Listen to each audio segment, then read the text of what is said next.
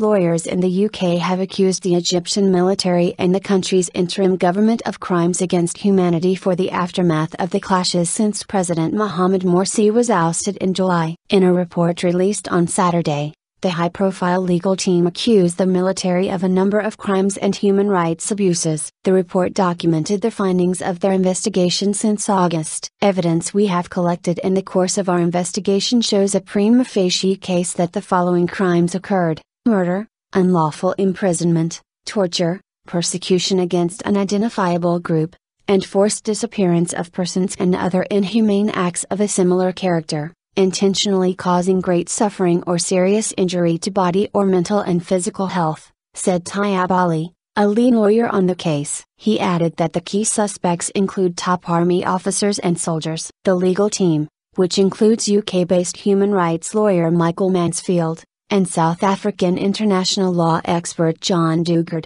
was appointed by the Muslim Brotherhood's political wing, the Freedom of Justice Party, FJP, and members of the Shura Council, and led by London-based human rights law firm, ITN Solicitors. Al Jazeera's Rory Challens, reporting from Cairo, said that the legal team was examining what their next step with the case will be. The most likely avenues are either the International Court of Justice in The Hague or the International Criminal Court to try and find somewhere that they could actually turn this into a prosecution, said our correspondent. Egyptian state media reported on Saturday that a panel of Egyptian judges had made a non-binding recommendation to the administrative court that the FJP be dissolved, which is already deliberating a lawsuit to ban the party for its affiliation with the Brotherhood and contravening laws on the formation of religious parties. Earlier on Saturday, a Muslim Brotherhood-led alliance said it was ready for a national dialogue to end the political standoff that has gripped the country and killed more than 1,000 people,